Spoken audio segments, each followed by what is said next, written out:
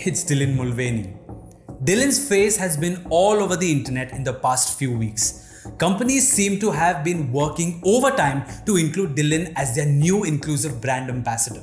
Now, Dylan, who became famous for his Days of Girlhood series on TikTok, has been dividing people across the US for his involvement with many famous brands like Nike, Bud Light, Maybelline, and more.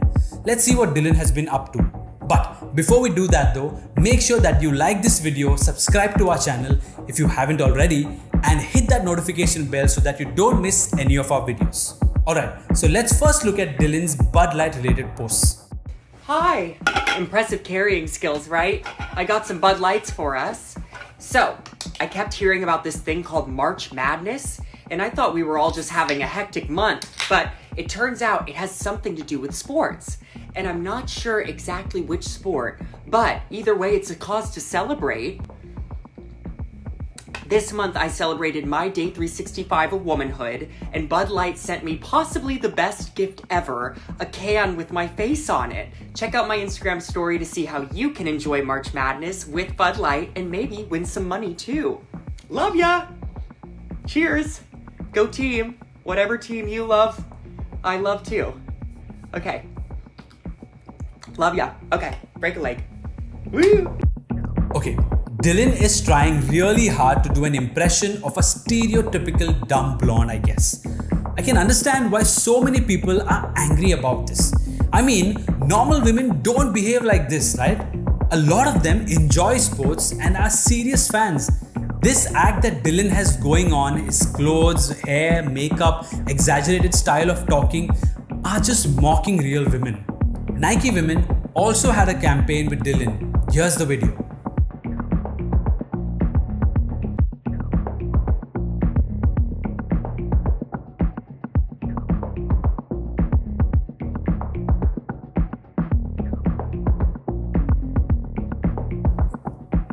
How could anyone think this was an accurate representation of women?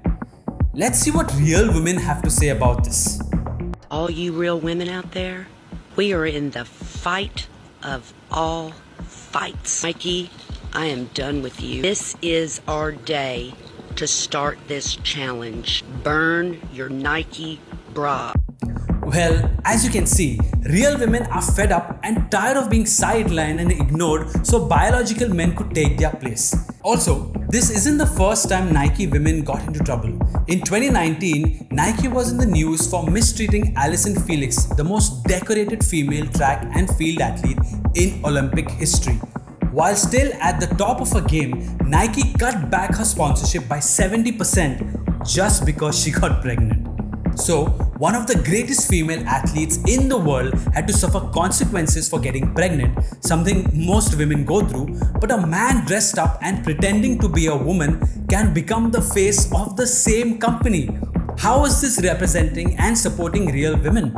The internet is flooded with headlines about trans women winning Woman of the Year awards, women's beauty contests, competitions in women's sports, and just beating women in every category.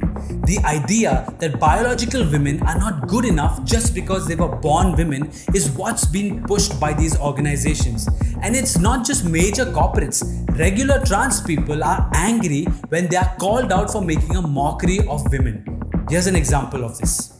But I'm just gonna be honest with you guys. I am tired of TERFs making a mockery of real women. Oh, what? You were born with ovaries? You bleed every month? You have XX chromosomes? Yeah, that's cute. Tell me what other external factor that doesn't apply to all of you defines you. At the end of the day, you're out here thinking that trans women are making a mockery of you when it's the exact opposite. You are pretending that you know that you are a woman when the only people here who know that for sure are the ones who have put in the work to understand themselves. The trans women. You have put zero work into actually understanding yourself. You are only a woman because everybody else around you looked at these same external factors that you look at and said, seems like woman behavior to me. And you went, all right. The only person making a mockery of womanhood is you because you do not fully understand what makes you a woman. Stop harassing trans women. I don't even identify as a woman and I'm more of a woman than you. It's okay to be scared of cishet men, but don't take it out on people who aren't even a threat.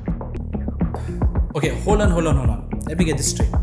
Biological women don't understand what it means to be a woman, But men who wear feminine clothes, get their makeup done, get hormone therapy and surgery so that they can parody women are the actual women? Man, that's insane. So, where does this leave the real woman? Why does she have to conform to the labels birthing persons, womb carrier, menstruating people? For people who don't want to care about biology, their labels reduce women to just some aspects of their physical characteristics and nature. But women are so much more complex than that. I should know, I'm married to one. If you were not born a woman, it is insulting to assume you have any idea what a real woman is. But that's not what's been pushed. They want us to forget about the traditional woman and push her aside to make way for a new type of woman. A better one that is so good that they are not even women. So, what do you think about this? By being more trans-inclusive, are we erasing real women and stealing opportunities that rightfully belong to them? Let us know in the comments below. Also, if you like this new format, let us know by liking and subscribing to our channel. Until next time.